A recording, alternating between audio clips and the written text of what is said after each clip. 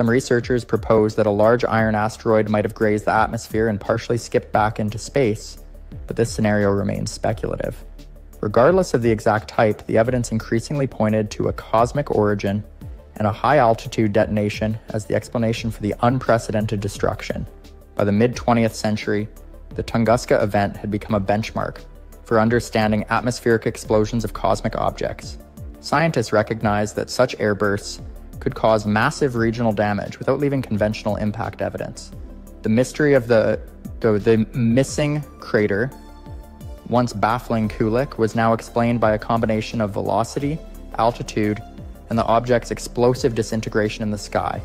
Yet even with this mainstream explanation, the event retained an aura of the strange and inexplicable, a reminder that nature could unleash incomprehensible power far above the ground, leaving almost no trace of the weapon that had done it. The Tunguska event also prompted renewed interest in planetary defense. By studying past airbursts and near-Earth objects, scientists began to understand the potential threat such events pose to populated areas. Today, Tunguska serves as both a historical oddity and a cautionary tale, a cosmic event capable of leveling vast tracts of forest, demonstrating the fine line between natural wonder and catastrophic destruction.